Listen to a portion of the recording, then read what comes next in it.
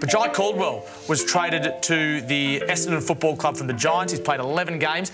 That is the trade right there. This took until 7:29 to go through to Ken Wood. I think they've had a fantastic off-season. I really do. Well, Jye, you had to wait until the very end, but you're finally a Bomber. How does it feel? Yeah, it feels great. Obviously, the wait wasn't ideal, but it gave me a bit of adrenaline and excitement when it was finally done. But now I'm here at Essendon, and yeah, I'm just looking forward to 2021. How are you following those last hours of the trade period, and what were you doing to try and stay calm?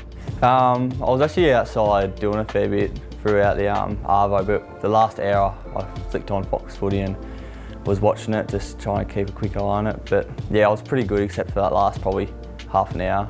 You requested a trade to the Bombers before the trade period, despite some other clubs as well being interested in you, but what made you settle on Essendon?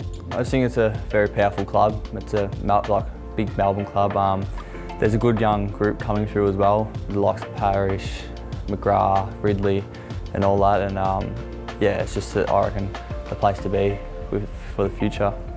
You've done a little bit of a tour of the club today, which the NEC Hangar is looking a little bit bigger than usual with the expansion that's going on as well, but what's your initial impressions of it? Yeah, it's huge. So I've been here a few times throughout Vic Country and all that, but being here again with that expansion definitely sets it off. So it's great to be able to get to working here most days, and yeah, it's a good setup here. You've also had a little bit of a chat to new senior coach Ben Rutten. How have those conversations gone with Truck, and are you looking forward to working with him? Yeah, 100%. So this is his first time as senior coach, and I'm really looking forward to getting to know Truck on a coach level, but also personal level as well. Really good fella, and can't wait to play under him.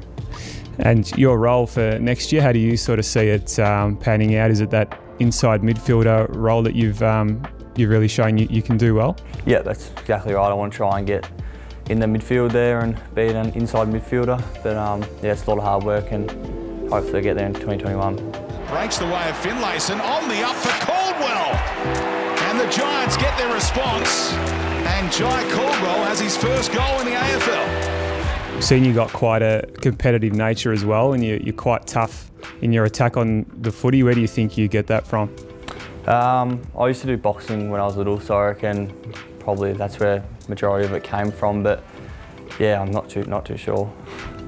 And you had to work through some pretty hard injuries there in your draft year, but how do you feel your place now? I read that you've sort of worked into some Pilates as well, and you're getting better at managing your body. How do you feel heading into your third season? No, it's I'm really confident actually. Like the first probably 2 years, I was building myself up.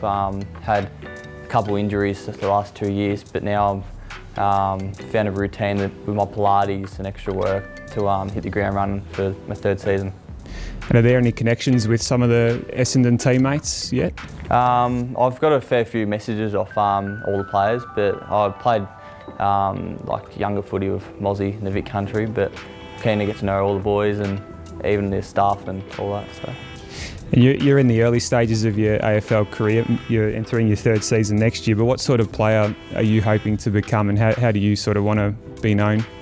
Obviously I want to be a really good player like everyone else, but I want to be that inside midfielder that plays 200 games and a couple flags. But yeah, it's what I was saying before, it's hard work, and hopefully I get there. And of course, playing for Essendon means playing on the big stage, Anzac Day, Dreamtime at the G, and some other big games. Have you allowed yourself to dream a little bit about what that could be like? Yeah, I've actually I've thought about it a couple of times. I'm really looking forward to it. Hopefully the crowds will be allowed back by then to the extent, but yeah, it's a huge couple of games for the football club, but not only the football club, even the AFL, so extremely looking forward to that. Well, it's great to have a chat with you, Jye, and great to see you in the red and black, and all the best for 2021. Perfect, thank you. Go Dons.